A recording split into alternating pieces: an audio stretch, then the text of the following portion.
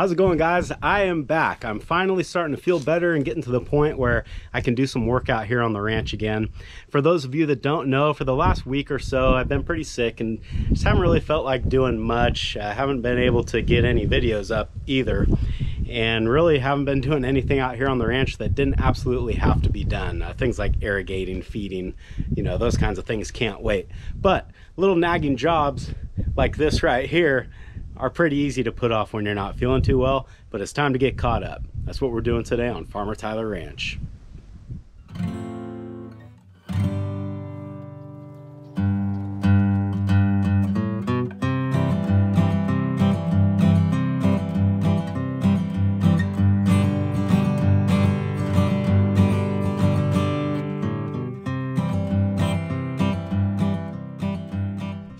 While I was down here this morning sort of assessing the damage from this branch, I just couldn't help but notice the rest of this fence is in such bad shape as well.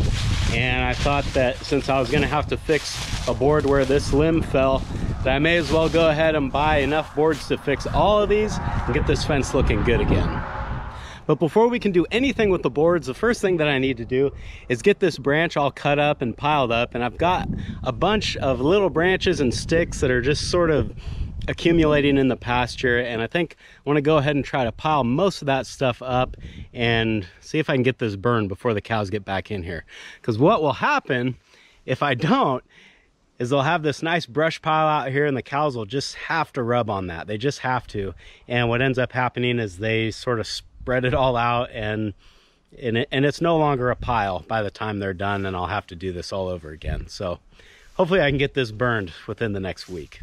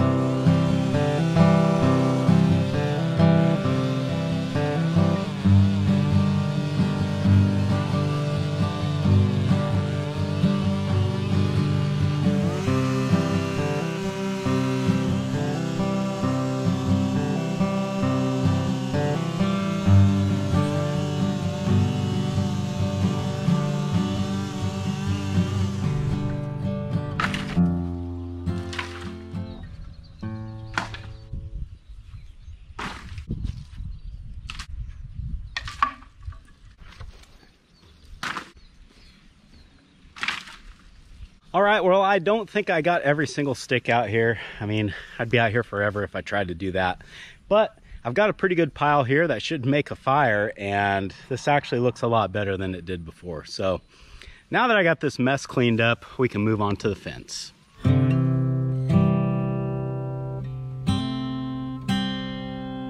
The first thing that I'm gonna have to do is get these old busted boards out of my way. Now, most of them, when branches hit them or whatever caused them to break, they just popped off of the nails, but there is one here that somehow just broke right in the middle. So what I'm gonna have to do with that one is cut it at the post, and then I'll put a new board in between the posts. So it's gonna be a little bit more work than it probably should be, but I think if I just take the skill saw and set the blade depth to the same as the board thickness, that I can just cut it right off at the post and throw a new one in.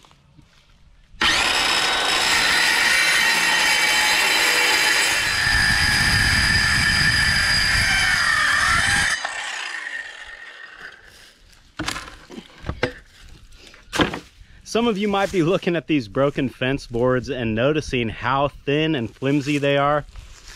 And it's true, they are. And I just, as I am replacing them and noticing that all the ones that broke are these thin ones, it reminds me of how this fence came to be built this way. I'm not sure how old I was when I built this. I think I was in high school, or yeah, I must have been in high school.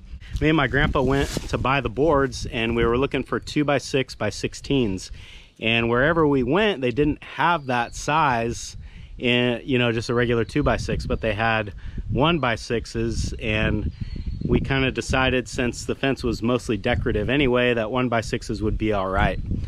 In hindsight, that wasn't a great decision, and I'm kind of paying the price for it now.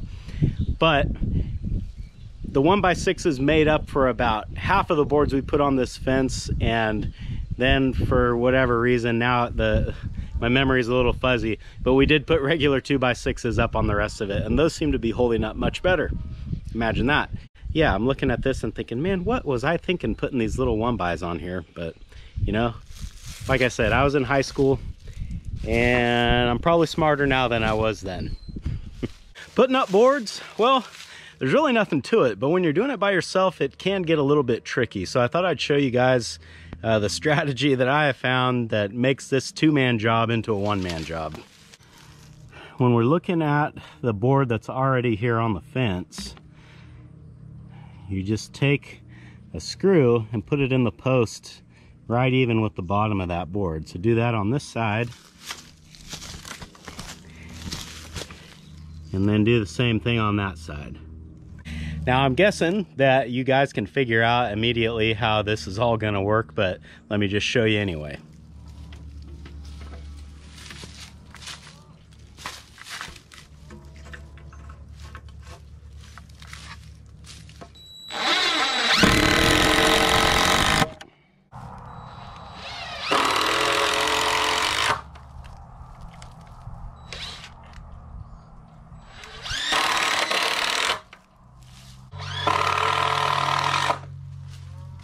This one did split on me a little bit right here on this bottom screw. And I probably should be putting pilot holes in these boards to prevent that from happening, but I didn't bring my drill bits over here, and I figure once I get a coat of paint on that, it'll fill that crack in. And you know, like I said, these boards, they're not, I mean, the barbed wire is what's holding the cattle in on this fence. These boards are really more just for looks.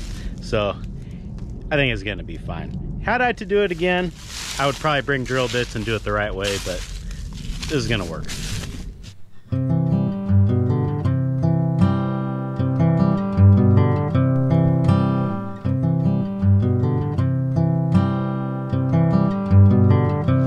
All right, that should pretty well do it here. I've still got a little bit of junk to clean up, branches and boards and stuff, but I'm running out of daylight and I still need to go move cows. So I think that stuff is gonna have to wait for another day. In fact, I was thinking when I start the brush pile up, I'm probably gonna have to babysit it for a little while. So if I have some more stuff to clean up over here, at least it'll give me something to do and I won't just be sitting there twiddling my thumbs. Anyway, now that this is done, let's run down and move those cows.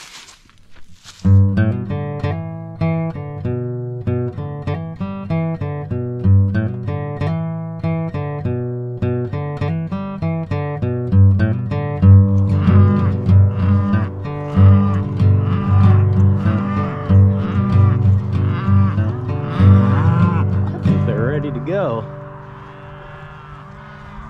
What do you think, girls? You ready for a new field?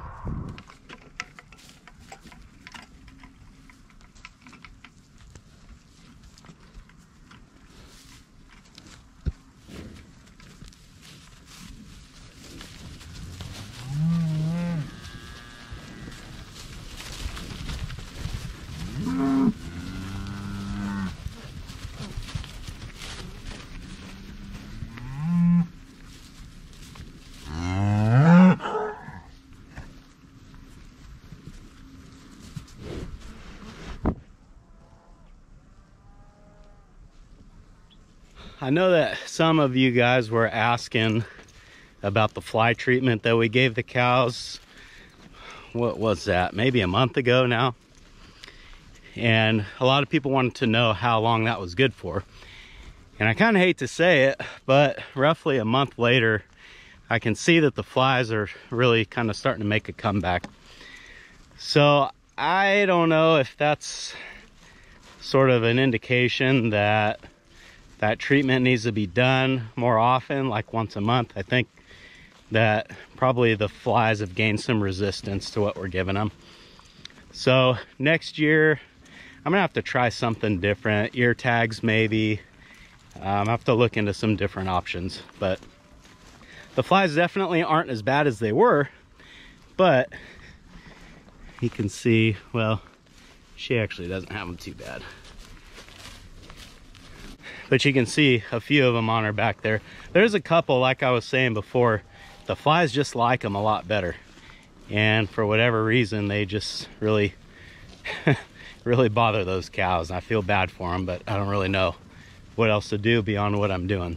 And as long as we're out here and I just happen to be looking at her, this is the heifer that we doctored that had hoof problems, I don't know, a little while back. And you can see as she eats, she's not losing any weight. She looks really healthy and really good in that regard, but she does still favor that foot ever so slightly. I think if I didn't already know that she had a problem, it would probably be really difficult to see that she does now. So I think she is still getting better, but it's just gonna take a little bit more time until she's 100%.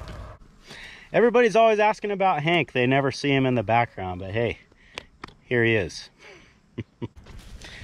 Hank doesn't quite have the rotation idea down just yet, and rather than sit out here and wait for him to figure out how to get into the new pasture, I decided to lead him, but I didn't have a lead rope, so I'm using my belt. And fortunately, Hank is pretty well behaved and pretty gentle, so I can do that. I don't know if you can do that with just any horse, but he's a pretty good boy.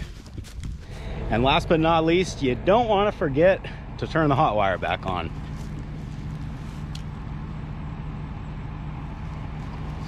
Thanks for hanging out with me today, guys, and I hope I'll see you again on Farmer Tyler Ranch.